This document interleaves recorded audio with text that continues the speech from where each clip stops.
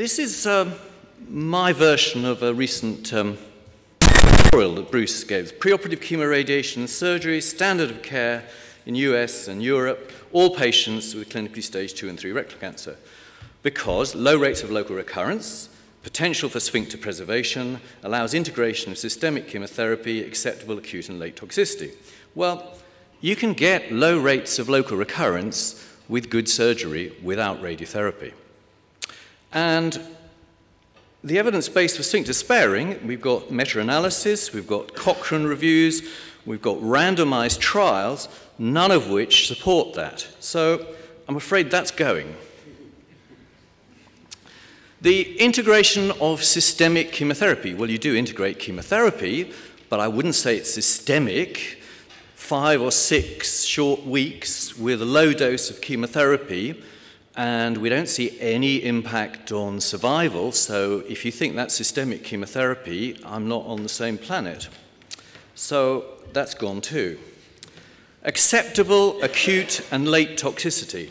It's a bit like all those phase 1 studies where there's horrendous toxicity and the conclusion is this is manageable toxicity. It depends whether you're the author or the patient. Acceptable acute toxicity. Your NSABP R03 trial had 3% toxic deaths. I don't guess that they would have said that it was acceptable. And late toxicity, the longer I see these patients, the more morbidity that I observe. So I'm not sure about that either.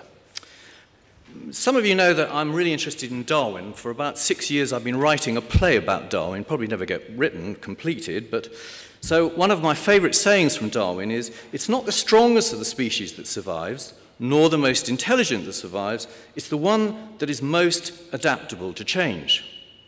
And I don't think Bruce has adapted to the major advances that we have got, which is the huge improvements in surgical technique with TME and with the extra levator surgery, which, frankly, you know, the business about lymph nodes, if you have a specimen which has a big defect in it and you've got positive lymph nodes, you've probably left lymph nodes in the patient. But if you have a proper specimen, the lymph nodes are in the bucket. So, high-quality MRI, that is incredibly important to us all. We're all using that on a daily basis, and that's driving the quality of surgery, and it's fed back by the improvements of pathology. They're driving one another in an endless audit, and we're getting better.